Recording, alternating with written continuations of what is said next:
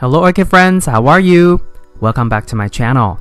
Today we're going to revisit 4 of my yellow, fragrant Phalaenopsis orchid. There are no IDs from Trader Joe's, but let me tell you about their stories. If this is your first time watching my video, my channel is all about orchids. From what orchids I have, how I grow them, my thoughts on certain orchid topics, to what orchids in my collection are blooming, etc. So if you want to follow along my orchid hobby adventure, please consider subscribing to my channel and turn on the notification. It was never my plan to make this video with the footage and pictures that you're going to see in this video, but I rediscovered these materials while I was trying to find some older footages on the other orchid. But then I realized that these 4 orchids that I cherish dearly, they're all fragrant, yellow, and there are no IDs from Trader Joe's, and I've talked about them in different videos, but I've never actually put them side by side, and they're purchased from different years.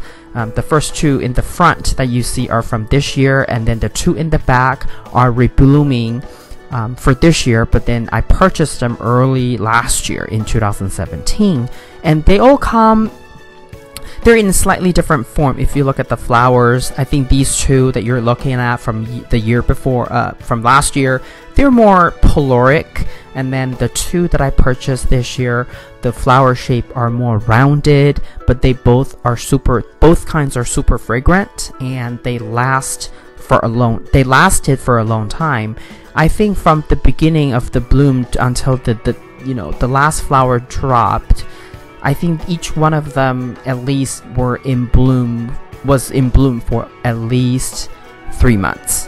So I think this is quite amazing.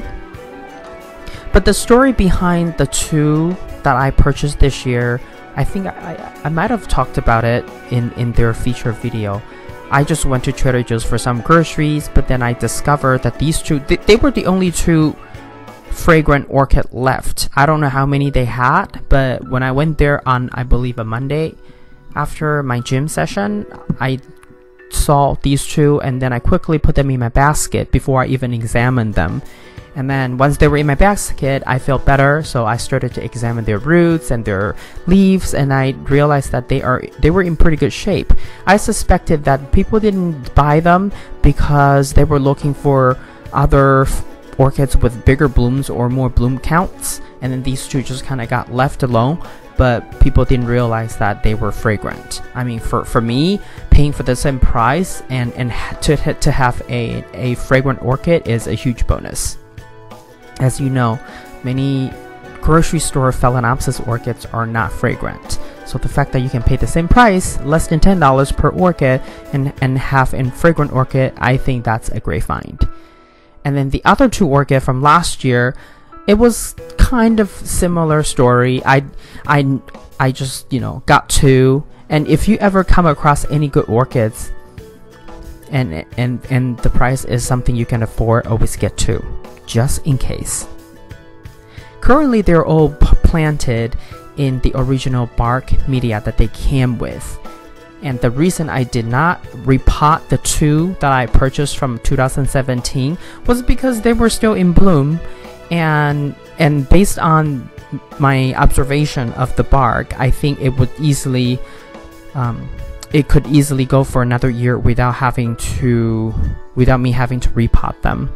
So my personal opinion is that whenever possible, you want to not disturb your orchid, and so you only repot them when the season is right, unless it's emergency repot. For example, if the roots are completely rotting, then you want to do an emergency repot. Otherwise, always wait until they're out of bloom, out of spike, and in the right season, and when it's the right season to do the repotting. Otherwise, you could seriously set back your orchids.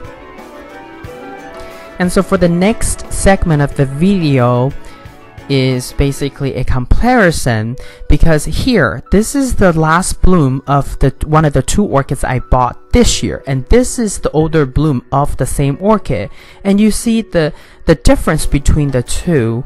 This is the last bloom, and the spots are quite obvious throughout the entire petals and sepals, but if you look at the older blooms, the spots are not as visible. So further down this video clip, you'll see the difference, the contrast.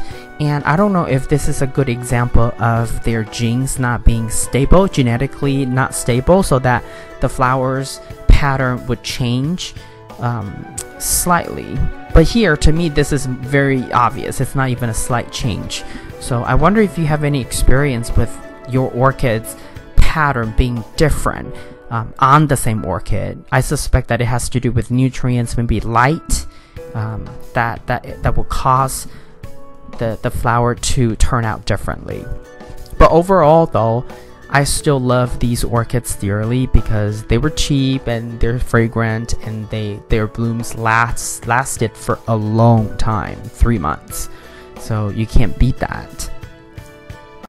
Also, even though there are no ID Phalaenopsis orchids, I suspect that they all have very similar parentage because they're all yellow, their leaves are all exhibiting the same type of shape, and the flowers' fragrance are very, very similar, almost identical. So I just suspect that the two from last year are more caloric, and this year is more of the regular flower shape.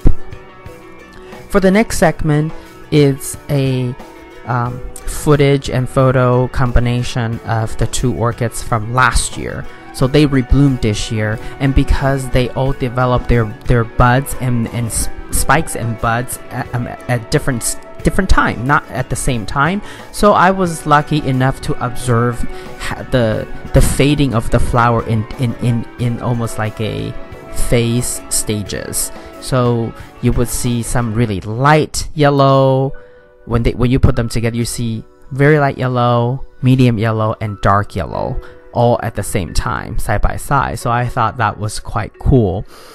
These two are from last year, like I said, and the care that I have provided to all 4 orchid is watering with, I will fertilize them with quarter strength fertilizer every other watering, and then every time I give them water, I always soak them.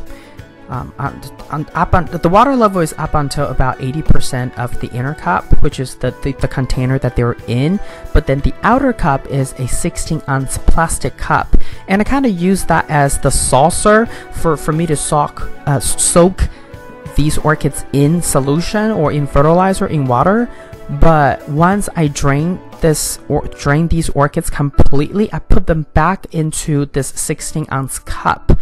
And I noticed that the orchids really like it. I think it's because that way the water evaporation can only go up, and so some of the aerial roots at the bottom of the plant, or at the base of the plant above the media, can benefit from the moisture. So that has worked really well. But I think next spring will definitely be a good time to repot these two orchids, because some of the roots are actually just outgrowing the pot, and I think that the bark, you know, in a year, I think it would be a good time to replace the bark. Overall, I'm really happy with these orchids.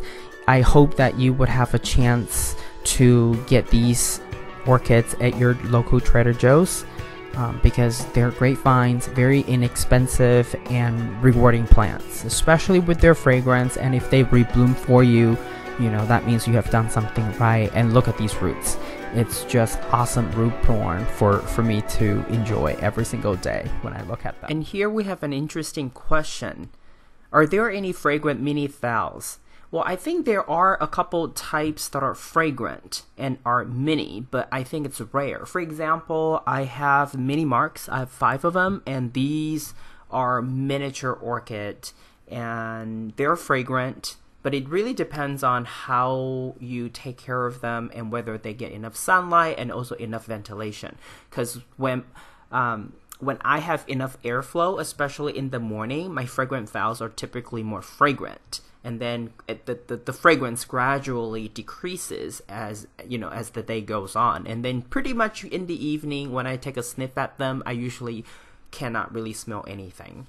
But also, there aren't that many fragrant mini phals, is because I believe to some degrees the hybridization, if they're not originally mini by nature and then they were made to be small, maybe during the way, along the process, they lose the fragrance.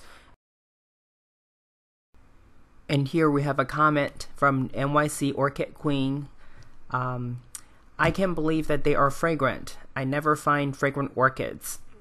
Well, it was a surprise to me as well, and it's true that Trader Joe's typically do not carry fragrant Phalaenopsis, but both times that I got 2 plants at Trader Joe's were in spring, so maybe that's when you guys will want to check it out if you have Trader Joe's in your areas. And here we have a comment from Sherry Walker. She says, I always get 2 of each orchid I love. And I agree, this is my approach too, because that way I have a backup, and especially if I'm ordering online and their shipping cost is a fixed cost, then that way, it's better for me to order 2 or more versus getting 1 at a time and having to pay shipping for the second time. Anyway, this is all I have for you today. I hope you like this video, and if you do, please give it a thumbs up. That would really help me out. And if you would like to get more orchid related videos from my channel, please subscribe and turn on the notification. I want to wish you happy growing, and I will talk to you in my next video. Ciao!